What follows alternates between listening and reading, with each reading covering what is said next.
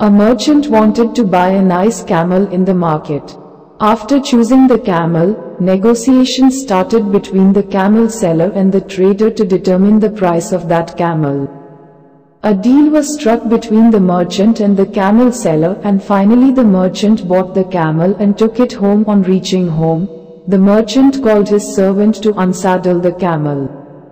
Under the saddle the servant found a small velvet bag containing precious diamonds and gems. The servant shouted, "Master, you bought a camel, but what comes with it for free? Look at it." The merchant was also surprised. He saw the diamonds in the hand of his servant.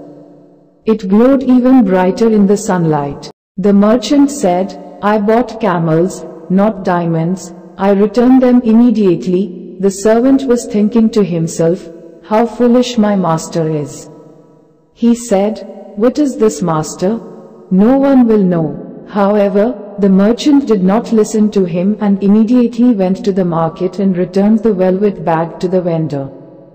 The camel seller was very happy, saying, "I had forgotten that I had hidden my precious diamonds under the saddle.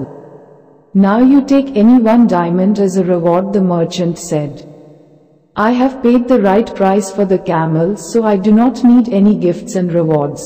As much as the merchant was refusing, the camel seller was insisting. Finally, the merchant smiled and said, "Actually, I had already kept the 2 precious diamonds with me when I decided to return the pouch." After hearing this, the camel seller got very angry and emptied the bag and counted the diamonds in it, but when he realized that all his diamonds were intact and not a single diamond was missing, he said, "These are all my diamonds, so what are the 2 most valuable diamonds you keep?" "Honesty and my self-respect." The seller was speechless.